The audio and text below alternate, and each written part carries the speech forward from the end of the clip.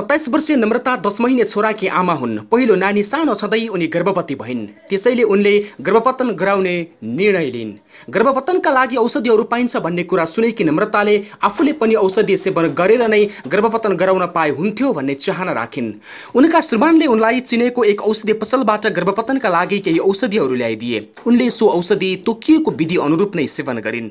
औषधि सेवन गरेको केही घण्टापछि औषधि पसलेले भने जस्तै रक्तस्राव हुन थाल्यो। आफ्नो गर्भ खेर गयो भनेर ढुक्क थिइन् उनी, तर दुर्भाग्य लामो समयसम्म पनि रक्तस्राव रोकिएन। उनलाई कमजोरी महसुस भयो, रगत पनि अत्यधिक बग्न थाल्यो। उनी भित्रभित्री डराउन थालिन्, चिन्तित हुन थालिन्। श्रीमान लगायत घरका सबैजना आत्तिए। हतार हतार उनलाई अस्पताल पुर्याइयो। चिकित्सकले प्रारम्भिक परीक्षणपछि उनलाई तुरुन्त रगत दिनुपर्ने तथा गर्भ राम्ररी सफा नभइसकेकाले पाटेघर सफा पनि गर्नुपर्ने सल्लाह दिए। चिकित्सकका अनुसार उनी समयमा अस्पताल नपुगेको भए ज्यानै जानुपर्ने हुन्थ्यो। यो एक प्रतिनिधि घटना हो। गर्भपतनका लागि उपलब्ध औषधि सेवन गरेर त्यसका जोखिमहरू झेल्ने यहाँ हजारौं छन्। उनीहरूमध्ये कतिपय गम्भीर सङ्कटमा समेत फँसिसकेका छन्। बाध्यता र असावधानी। गर्भपतन रहरले गराउने होइन, यसका निम्ति विभिन्न बाध्यताहरू छन्। गर्भ रहँदा र त्यस गर्भलाई हुर्कन दिँदा निम्तिने सम्भावित जटिलताले गर्दा धेरैले गर्भपतन गराउँदछन्। गर्भपतन गराउने केही विधि प्रचलित छन्, ती सुरक्षित विधि हुन्। अहिले औषधि सेवनबाट समेत गर्भपतन गराउन सकिन्छ, तर यसमा केही सतर्कता अपनाउनु पर्ने हुन्छ। गर्भपतन गर्ने चाहना वा बाध्यता धेरैको हुने गर्छ। कसैको बच्चा सानो भएको, कसैको सन्तानको रहर पुगिसकेको र कसैको छोराछोरी हुर्किसकेर ठुला सकेको, कसैको अध्ययन पूरा नभएको जस्ता सामाजिक तथा आर्थिक कारणहरूले गर्दा गर्भपतन गराउनु पर्ने हुन सक्छ। गर्भनिरोधक साधन असफल भएर रहेको गर्भ र सामाजिक मर्यादा तोडेर रहेको गर्भ पनि कतिपयले फाल्ने गर्दछन्, तर यसमा असावधानी अपनाउँदा जानै खतरा हुन्छ। 3000 बढी गर्भपतन सेवा।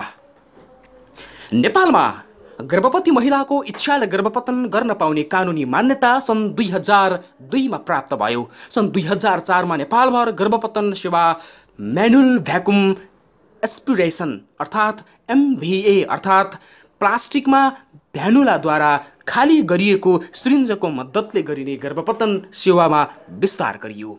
सन् 2009 मा औषधिले गरिने गर्भपतन सेवा मेडिकल एबोर्सन अर्थात् MA पनि सुरु गरियो। परिवार महाशाखाको पछिल्लो तथ्याङ्क अनुसार हाफेसीभर एउटै जिल्लामा गरेर 3000 भन्दा बढी गर्भपतन सेवा दिने स्वास्थ्यकर्मी तथा चिकित्सकहरू छन्। यी दुवै सेवाहरू अधिकांश सरकारी अस्पतालहरू तथा केही गैर सरकारी स्वास्थ्य संस्थाहरूमा पनि उपलब्ध छ। कानुनी मापदण्ड के छ? गर्भपतन सेवाका लागि कानुनी मापदण्ड पूरा गर्नुपर्ने हुन्छ। गर्भपतन सेवा दिने संस्था र चिकित्सक वा स्वास्थ्यकर्मी दुवै सूचीकृत हुनुपर्दछ। गर्भपतन सेवाका लागि सूचीकृत भएका वा मान्यता प्राप्त गरेका संस्थामा सुरक्षित गर्भपतन सेवाको लोगो राखिएको हुन्छ। राम्रो कुरा के छ भने यस्ता सूचीकृत संस्थामा तालिम प्राप्त चिकित्सकबाट गरिएको गर्भपतनबाट हालसम्म एकजनाको पनि मृत्यु भएको छैन। 1% भन्दा पनि कम मात्रामा सामान्य समस्या देखिने गरेको तथ्याङ्क छ। गर्भपतन गराउने तरिका।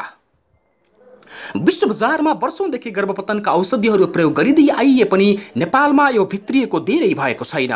नेपालमा पनि आइपास, PSI, नेपाल परिवार महाशाखा लगायतले 6 वटा जिल्लामा गरेको सफल परीक्षणपछि मात्र भित्र्याइएको थियो। नेपालमा अपनाइएको पद्धति अनुसार एक थरी औषधि मुखबाट सेवन गरेको 24 देखि 48 घण्टासम्म अर्को थरीको औषधि योनि मार्गमा वा जिब्रोमुनि राख्नु पर्दछ। सजिलो र घरमा पनि प्रयोग गर्न सकिने भएकाले यसको प्रयोगकर्ता बढिरहेका छन्। अत्यन्त प्रभावकारी मानिने यी औषधिहरूको प्रयोगले 9 हप्ता अर्थात् 63 दिनसम्मको गर्भपतन गराउन सकिन्छ। नेपालका सूचीकृत स्वास्थ्य संस्थाहरूमा प्रयोग गरिएका औषधि करिब 96% प्रभावकारी भएको साबित गरिएको छ। त्यसैले गाउँ-गाउँसम्म यो सेवा विस्तार गर्ने नेपाल सरकारको लक्ष्य छ। सोही लक्ष्य अनुसार स्वास्थ्य संस्थामा यो सेवा बढाइएको छ। गर्भपतन कसले गराउन पाउँछ? गर्भ राख्न नचाहने 16 वर्ष पार गरेका, मानसिक सन्तुलन ठिक नभएका हरेक गर्भवतीले आफ्नै मन्जुरीमा 9 हप्तासम्मको गर्भपतनका लागि सूचीकृत स्वास्थ्य संस्थामा गएर आवश्यक परीक्षण र परामर्श गरेर यो औषधिहरू सेवन गर्न सक्छन्। औषधिहरू सरकारी स्वास्थ्य संस्थामा निशुल्क पाइन्छ। निजी तर सूचीकृत संस्थामा यसको मूल्य तिर्नुपर्छ। यो औषधि पसलमा सोझै किन्न अथवा खान पाइने औषधि भने होइन। 16 वर्ष पार नगरेको वा मानसिक अवस्था ठिक नभएको गर्भवतीले आफ्नो नजिकको नातेदारको मन्जुरीमा यो सेवा लिन पाउँछन्। बिना परामर्श अनाधिकृत ठाउँबाट गर्भपतनको औषधि सेवन गर्नु गैरकानुनी मात्र होइन, घातक पनि हुन सक्छ। किन हुन्छ त अत्यधिक रक्तस्राव? मेडिकल एबोर्सन औषधिद्वारा गरिने यो गर्भपतन 63 दिनसम्मको गर्भपतनका लागि प्रभावकारी र सफल रहे पनि यसका केही साइड इफेक्टहरू छन्। टाउको दुख्ने, ज्वरो आउला जस्तो हुने, पखाला लाग्ने, वाकवाकी हुने तथा महिनावारीको जस्तो वा केही रगत बग्ने हुन सक्छ। यस्तो असरहरू सामान्यतया आफै हराएर जान्छ र स्वास्थ्य परामर्शको आवश्यकता नपर्न सक्छ। तर अत्यधिक रक्तस्राव भएमा, बेहोस भएमा, गनाउने वा योनि मार्गबाट पेप जस्तो जान थालेमा तुरन्त स्वास्थ्य संस्थामा सम्पर्क गर्नुपर्ने हुन्छ। तोकिएको अर्थात् तालिम प्राप्त स्वास्थ्यकर्मी र चिकित्सकद्वारा गरिएको मेडिकल एबोर्सनमा यस्ता गम्भीर असरहरू प्राय देखिँदैनन्। यद्यपि अस्पतालहरूमा यस्ता बिरामी भने घटेका छैनन्। कारण हो अनाधिकृत रूपमा औषधि सेवन। औषधि पसलेहरू तथा सम्बन्धित स्वास्थ्यकर्मीहरू बाहेकले यस्ता औषधिहरू बिक्री वितरण गर्न नपाउने नियम छ। तर केही औषधि पसले तथा अनाधिकृत तथा अयोग्य स्वास्थ्यकर्मीहरूले क्षणिक आर्थिक मुनाफाका लागि भारतीय बजारबाट ल्याएका कमसल वा औषधिहरू बिक्री वितरण गर्ने गरेको पाइन्छ। औषधिद्वारा गरिने गर्भपतनको सफलताको सबभन्दा महत्त्वपूर्ण पक्ष हो गर्भको अवधि र आकारको सही मापन। मेडिकल एबोर्सनका लागि पाठेघरको आकार पत्ता लगाउने भिडियो एक्सरे अर्थात् अल्ट्रासाउन्ड गर्नुपर्ने मान्यता छ।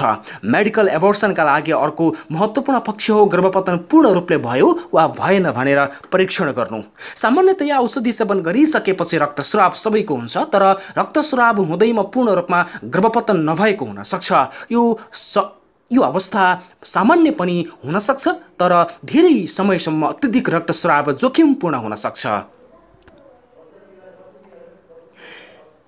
यी दुवै अवस्था तथा तथ्यलाई पहिचान गर्न नसक्ने जो कोही व्यक्तिबाट वा गर्भको स्थितिलाई परीक्षण नगरी एमए अर्थात् मेडिकल एबोर्सन गर्नु खतरनाक पनि हुन सक्छ। यसबाहेक गर्भपतनका लागि अन्य धेरै कुराहरूमा विचार पुर्याउनु पर्छ। पहिलेको गर्भ तथा प्रसुति सम्बन्धी समस्याहरू, अन्य दीर्घ रोगहरू, विभिन्न स्वास्थ्य समस्याका लागि औषधि सेवन गरिरहेको अवस्था आदिका बारेमा पनि जानकारी लिनुपर्ने हुन्छ। कतिपय यस्ता अवस्थामा गर्भपतनको औषधि सेवन गर्नु हुँदैन। समयको अभावमा वा सूचीकृत चिकित्सकलाई झन्झट मानेर उचित परामर्श, पूर्ण परीक्षण बिना गरेको गर्भपतन सुरक्षित हुन्छ भनेर भन्न सकिँदैन र यसबारे समयमा नै सचेत हुन आवश्यक छ।